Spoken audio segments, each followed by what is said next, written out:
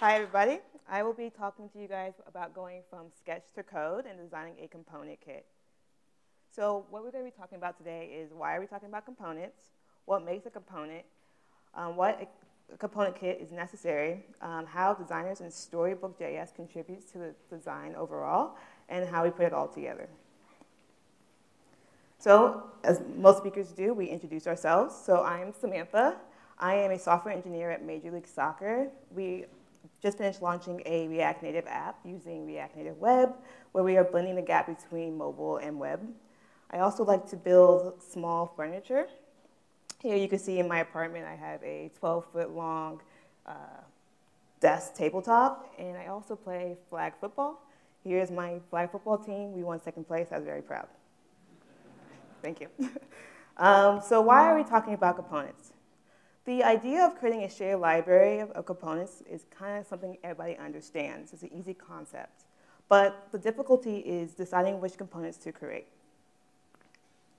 So first thing is technology is changing, and we should too. Copying and pasting is old school, and it's not scalable. When one team builds a component and another team builds the same exact component, it's a lot of work and a lot of wasted time. There are so many more devices and so many more ways to access information. We need to also worry about those. So for those people who think like technology is changing so fast, and I know you're out there, by the time you build all your components, the new tech will come out. And they're right. That actually is true. But let's take advantage of the technologies that we have now and not worry about those until they come out later. So next thing about why we're talking about components, because there is less work and less code. It's pretty self-explanatory. That's why we use the components. Which brings me to my next point. Managing projects become more efficient. Our code base gets reduced by a lot. Our actual files get a lot smaller. And when updates need to happen at the component level, it will happen across app. Yeah. So there's no more guessing if the component is causing the problem, because we're going to be able to isolate those bugs. So your component will need to be very well tested, and we will talk about that a little bit later, but we can eliminate the component being the problem. So honestly, that bug is a you problem, not a me problem. So I'll be a little straightforward. There's a lot of component libraries out there already, so why do we want to build our own? Well, it's simple. It's because of branding. So the lead engineer from AirBnb quoted that software is often built by incredibly large teams of people. The challenge to create coherent experiences multiplies exponentially as more people are added to the mix. Over time, no matter how consistent or small your team is, different people will contribute new solutions and styles, causing experiences to diverge. So the more inconsistent the user experience is, slower production development becomes, and vice versa. So we want to make sure that we create a consistent user experience across multiple apps and multiple platforms. So what makes a component? Well, it needs to be reusable. It allows you to easily create new components from existing ones. It needs to be composable. You can combine it with other components to make new experiences. And it needs to be encapsulated. So like isolated markup, isolated styles, and isolated behavior. So that's a textbook definition of what a component is. But after working with them for quite some time, I have come up with some other tips and tricks that we can use. So components need to be static. They're like your application's primitives. The only task that components should have is to render data. By whatever means necessary, let's not fetch your own data. Let the app do that for you. And if you have similar components, make sure you have a similar API. As you see here, the card on the right, and there's a list item on the left. These two components were built by two different developers, and which would make us have different prop naming conventions. And the card on the right was an image prop, and the list item on the left was an image URL prop. And that was really confusing, and it made memorizing the API really, really hard. So you need to have somebody who kind of is in control of naming conventions. Then we need to be able to overwrite the styles. And dealing with iOS and Android, sometimes they don't play nice together. They're like Sour Patch Kids. Sometimes they're sweet, sometimes they're sour. It's not good. So adding margin or height on one would work, but then on the other one, it just wouldn't. So we need a way to handle those bad kids, right? And it can be really hard to override those styles that are embedded, but allowing the app to control the bounding box of a component is a great start. And then we need to make sure that the components are discoverable. If we can't find it, people aren't going to use it. So we need to have a complete list of each component and all their prop types listed out. Then we need to talk about overexposing. When we first began building our app, the app would decide what state to render. The app would expose a card tile and a node tile from the API. So we decided to then put the weight of the state on the component itself versus the app. And it created a lot less boiler code. The next thing I would say is to treat your components like a third-party library, as if you're going to open source it. Generally, when something is open source, it's well-tested, well-maintained, versioned, and well-tested. And well-documented, sorry. And the last thing I would say is that you don't have to make everything a component, and try to limit as many as you can, because forcing everything a component makes it a lot harder to maintain. And if you're only going to use it 1 or 2 times, I would recommend not making it part of your library. So this brings me to my next tip is, how do you know something is a component? So I made a little checklist. So if you can easily change or modify it, then it's probably the same component. But if it requires a lot of changes, then you probably need to make a new component. What it looks like and the purpose of the component can help determine if it's something that needs to be new or an extension of existing. So you need to ask yourself, if I change appearance of X on component A, do we expect X should also change for component B or C? If so, you might have the same component. Again, we have to figure out how often a component is going to be used. So if it's a one-off because of the design, it's probably not a component. And you need to make sure you give components abstract names. Avoid naming conventions that are so specific, like a snippet rather than a search results snippet. Ba-ba-ba! We're going to play a little game, all right? So I don't have a demo, so I'm going to waste a little time with this little game. So I can't really see everybody's faces, so the front row, it's up to you guys to tell me. You need to do a little bit of this, a little bit of that, okay? So we're going to play, is it a component or nah? So, is this a component? We have a button, but look at the code. Front row, what do you guys think? Nah? Right, it is not a component. Why? Because we cannot override the styles. So for me, in my opinion, it's kind of useless to have this button, because if I can't move it around my app, then I don't want it. We can put a view around it, but then there's an extra view. So, Okay, a button again. Let's try it. Is this a component or nah? Look at the code again. Nah, okay, cool, yeah, because it's fetching its own data, and since it'll be kind of useless because the API might change in the future from like maybe a RESTful to maybe a GraphQL. So, nah. Is this a component or nah?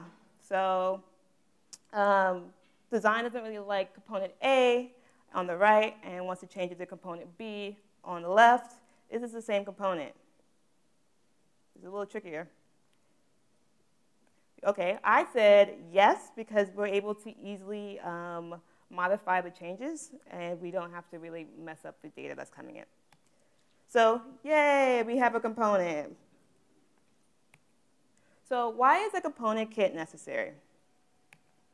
Well, the first thing is because it's organization. People need to be able to see what components are available. Developers should be able to browse the kit in a meaningful manner, identify the components, and the hierarchy within which they live.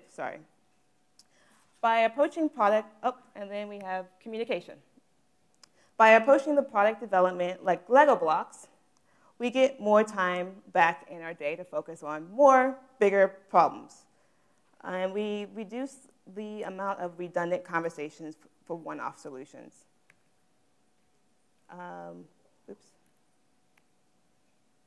So, and it also allows us to have faster development. Reusable components help your team move faster by creating high-level abstractions. Components eliminate decision fatigue by enforcing a standard approach. For example, here's the card component. We no longer have to each time make a card. We don't have to think about should the date go above or below, should we have padding left or right. Those little tiny decisions will add up, but if we have a component, we don't have to worry so much about that each time. And lastly is performance. Having components minimize the application's bundle size. Using the component a second time doesn't require additional download. And without a component kit, you're more likely to duplicate JavaScript that solves the same problem in similar ways. Even worse, developers are likely to grab another competing library and thus requiring users to download multiple full libraries to do the same exact thing. So how do you start building a kit? Well, there's two paths to product first and tech first. We're only going to be doing product first component kit. So the first thing you need to do is create a design system. This is technically the same, not technically the same as a style guide or a pattern library, but it's pretty close. Building and maintaining a design system is definitely a big challenge for us, but overall it's one worth facing. It can help break up your team out of a vicious cycle of unscalable design. The design system is truly a gold standard, but it's not set in stone. It should evolve with the product and always reflect the truth. That way, we don't have user confusion, like different patterns responsible for the same actions kind of confuse the users. We don't have slow design process because the designers are not building everything from scratch. And we have a better time onboarding people since we can introduce designers and developers to like a documented system. On this slide, you'll see different things that we can include in your design system, like color palettes, design principles, and icons. So once you have a design system, we need to make sure we're able to hand off the designs to the engineers. And I have determined some requirements in order to choosing the right tool for your team. So with a handoff tool, you need to be able to create easily shareable outputs. That way the engineers can create their own assets and not have to wait for the designers to give them to them. We need to be able to generate and display specs in the design tool. And we need to be able to sync specs when designs are updated. We consider our design the source of truth, and it can be really challenging when discussions about design are updated somewhere else, like in Jira or in conversation. But you always need to make sure you have a note on your handoff tool about the final decision. And lastly, we need to be able to distinguish between different properties like fonts and colors and parameters. So after looking at all those requirements, we decided to use Zeppelin. It's a tool where the engineers can see design and code. It's great for designers because it has a plugin for Sketch, which allows them to quickly update designs, but it's also perfect for engineers because there is an extension for React Native. There's also a lot of room for communication around Zeppelin since we can add comments to files to create, add comments to files. And each Zeppelin file has its own link where you can add to Jira. So now that we have a design system, we need to make sure we have a code implementation. That way we can reduce code that way we can reduce code and save time during development. You can think of this as a living style guide. And we decided to choose Storybook, but there's a lot of other options out there like Style Guides, or you can just make your own. But for us, it was a great decision. With Storybook, we were able to do the complete life cycle of a component where we can develop and design, show documentation, have discussions, and solve bugs in one place. So there's a lot of great talks about Storybook, so I won't really go into it, but pretty much you write stories in JS, and then the magic happens. You're able to see your components in different states. Developers can quickly copy and paste into the app, and we are able to document and keep them up to date with a with info add-on. There's a lot of great add-ons you can add, but I also recommend adding real data to your stories. We decided to hook up our GraphQL client to our Storybook. That way, random images weren't being used, and design can visually visually QA a lot better. So for me, the best thing about Storybook, it allows you to develop in isolation. As you see on the slide, I have an example of a component in the app and a component in Storybook. When you're working in the app, to get to that component, I would have to wait for the app to load. Then I would have to click on Scores, the tab at the bottom, and then I have to wait for that to load, and that's a pain. Ugh. But since Storybook is so fast, I can do it in half the time. And my favorite thing about it is it splits up the complexity among the team based on the different skill levels. This is one of my first components I made, but there's a lightning talk after lunch given by Erin, who is going to tell her experience about using Storybook as a junior engineer, and I'm looking forward to hearing about that. So how do we put all this together? Well, the first thing I would say is communication. It's the glue, it's the foundation. We need all teams, design, engineering, QA, and product to be on the same page when it comes to components, or it'll be a hot mess. The product team needs to make tickets in Jira, and the QA team needs to test the components in isolation. Since we're on the topic of communication, I'm going to do a little quick public service announcement.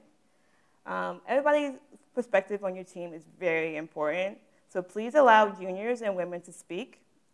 We have tons of ideas, and it's hard to speak over when there's a lot of men talking over you. We have a lot of things to say. Look at me, I'm up here telling my story. So amplify us when we have ideas, good or bad, because it will make the whole team stronger. So back to the public. Thank you.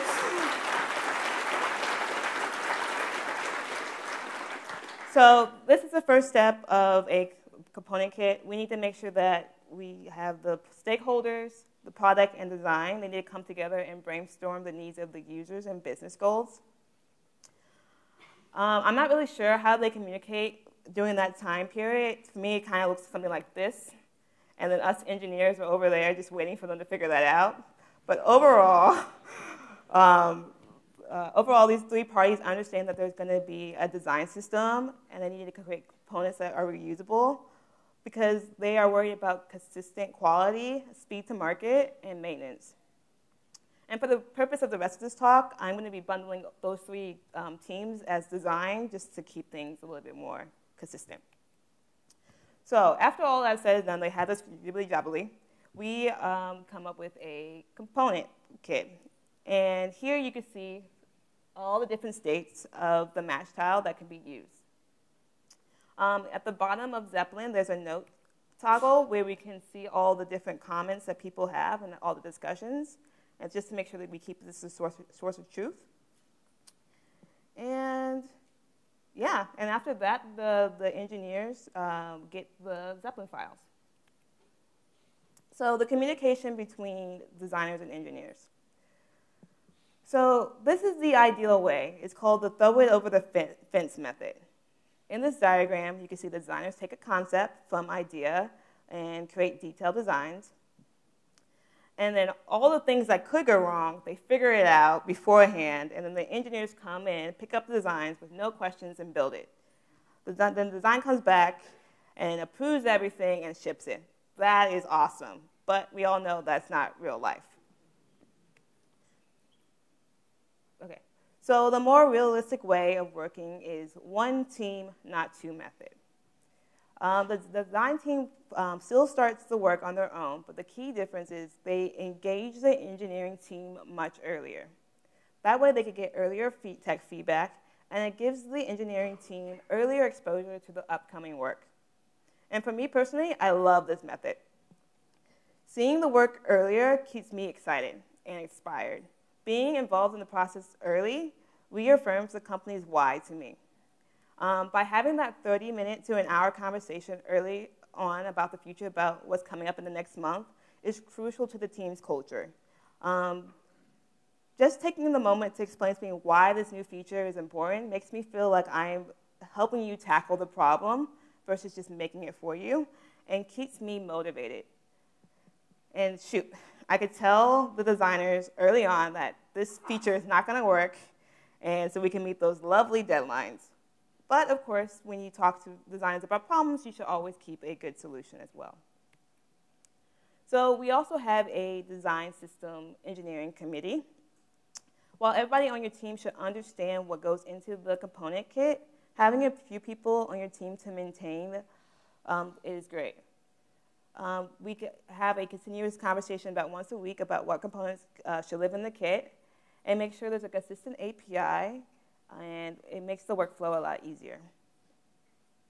So here is our workflow in a nutshell. First, it starts off with the design system. And then from there, the engineers create a theme file. And that file will include like colors and font sizes and padding. That way you can use it within any of your apps. And this is also a great time where the designers are using Sketch to create their masterpieces. And then they send them over to Zeppelin. And engineers can then use those files to create things in Storybook. From Storybook, a PR is made, and a link is shared with the design team.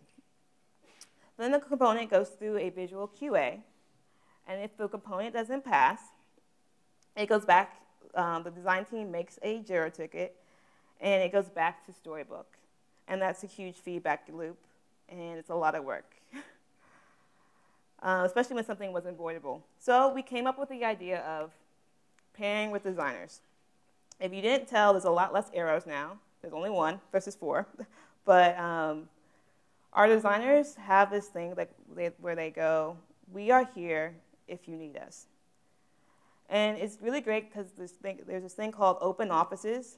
So it's a great way to contribute, use a space. And pairing can range between 5 to 30 minutes, depending on the engineer's need or what the ticket entails on the design and UX front. We found this to be a huge improvement into the workflow.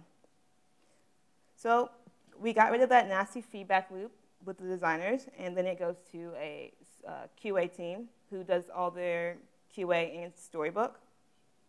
And last but not least, we have a component in a component kit. And that's it. Thank you, guys. All right.